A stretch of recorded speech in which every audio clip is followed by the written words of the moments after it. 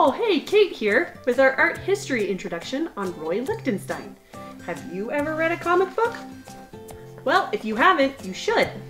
Have you ever watched a movie about Batman, Superman, Wonder Woman? Well, comic books are where these characters got started. Back in the 1950s, comics books were a pretty big deal, and artists didn't just use them to create stories about superheroes. They used them to talk about serious subjects, like war and love. Roy Lichtenstein was born in New York in 1923.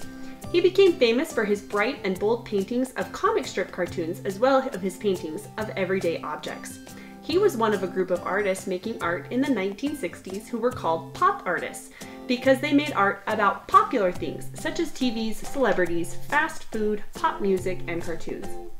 Although most known as a painter, he made over 5,000 different pieces of art, including sculpture, murals, prints, and ceramics.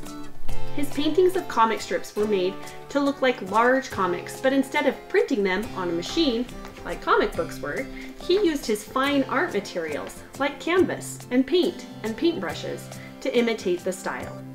Lichtenstein chose colors carefully to imitate the 4 colors of printer's inks.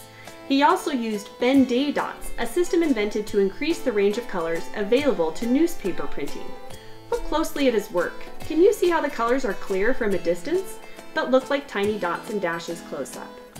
Roy Lichtenstein didn't want to reproduce comics, but rather use them as a parody to sort of poke fun at the whole idea of the comic book. Also, because I'm an English teacher, we have to talk about the word onomatopoeia, which is when a word actually sounds like the word it's describing. For example, let's look at one of Lichtenstein's most famous works, wham!